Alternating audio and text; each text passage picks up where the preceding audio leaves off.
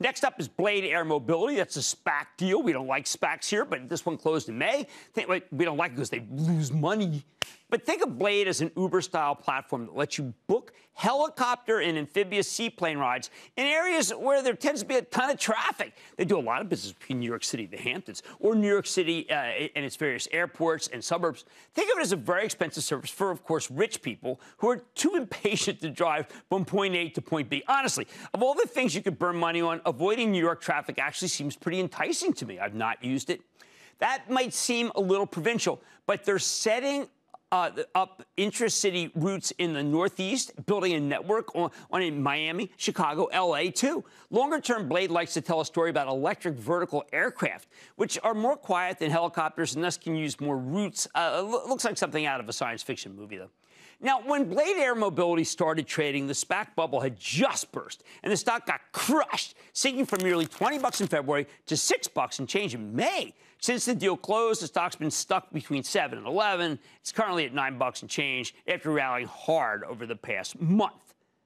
Now, Blade has some pretty impressive numbers. The revenue was up 277% in the most recent quarter and up 73% versus 2019, which is what really matters.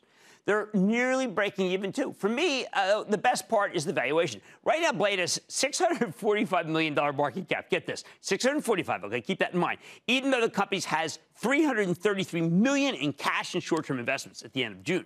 Basically, the business is valued at a little more than $300 million here. Which is what the analysts expect Blade to do in sales by 2024. Even if you use next year's estimates, it's trading only 5 times sales.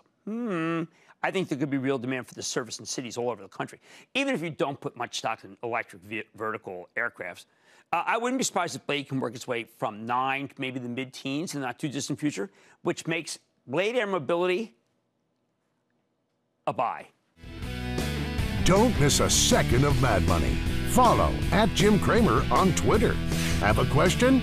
Tweet Cramer. #MadTweets.